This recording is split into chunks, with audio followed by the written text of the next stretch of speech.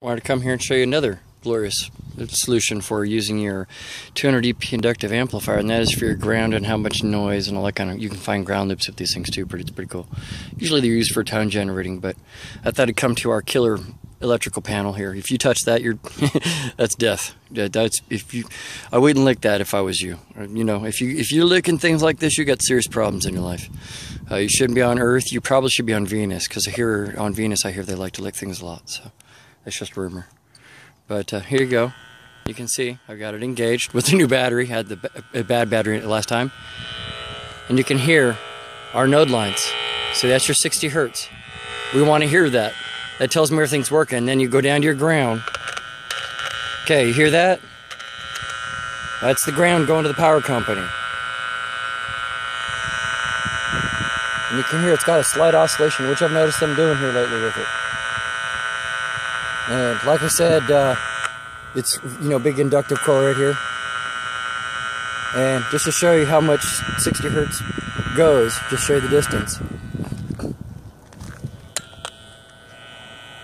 You can hear the 60 hertz, not audibly, you know, not like super, you know, growling and stuff like that.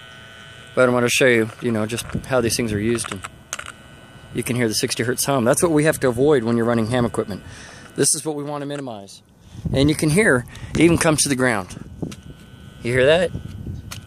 So there's your ground conductivity. So just by touching the soil, you can hear it.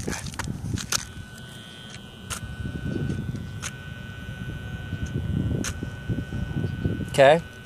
But to me, if you want to hear most of the action, it's right there on that one wire, ground wire going up, as I watch a chem sprayer going by.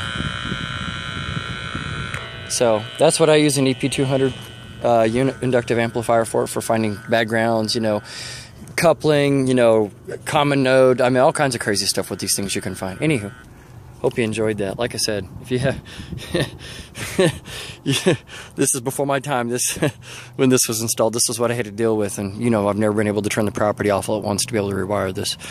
But yeah, when I first got here, this was a horrible mess. But this is our power panel, and you can hear we do a pretty good job keeping the hum minimized, because over there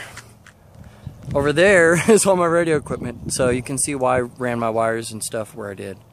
But that's my radio camper. Anywho, peace out.